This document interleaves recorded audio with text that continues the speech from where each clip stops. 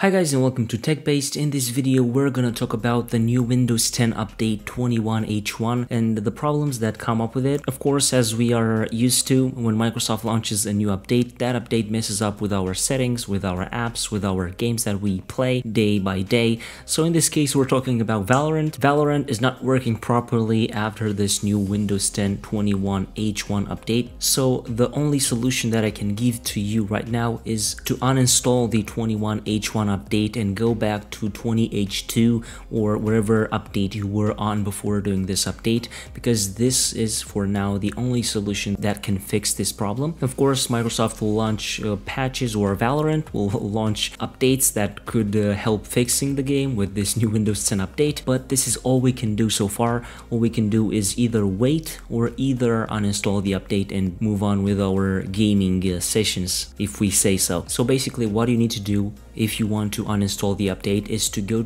and click on the search icon or on the start button and then type in here control and then click on control panel, the old control panel. On view by, where it says category, select large icons and then go and click on programs and features. In the left side, click on view installed updates, and here, as you can see in the control panel, you can see feature update to Windows 10 21H1 via enhancement package. What you have to do, right click on it and then click on uninstall if you want to go back to the latest version that you were on. If you had an older version of Windows 10, let's say 1909 or the October 2019 update, which is very old, just go into the start button and then click on the settings icon, then go down a bit to update and security, and then go to the recovery section in the left side, click on it, and here you have go back to the previous version of Windows 10.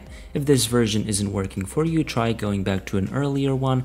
If the first method that I showed you with the 21H1 doesn't work, try this one, go here and then click on go back, and you will be able to go back to the previous version that you had on your operating system. As easy as that. So I'm hoping that this will fix your issue. You'll be able to play again Valorant or any other game that is bugged because of this new Windows 10 update, which is 21H1. In my case, I didn't have any issues so far, so far so good for me, but for others, I've seen a lot of forums, a lot of forum posts about Valorant, so it's pretty obvious that there are a few issues with this new update. So if you want to go back, I showed you in this video how to do that. If this video was useful, don't forget to leave a like down below and also subscribe to the TechBased channel with the notification bell activated so that you won't miss any future uploads like this one. I was Emmanuel from TechBased. Until next time, have a nice day.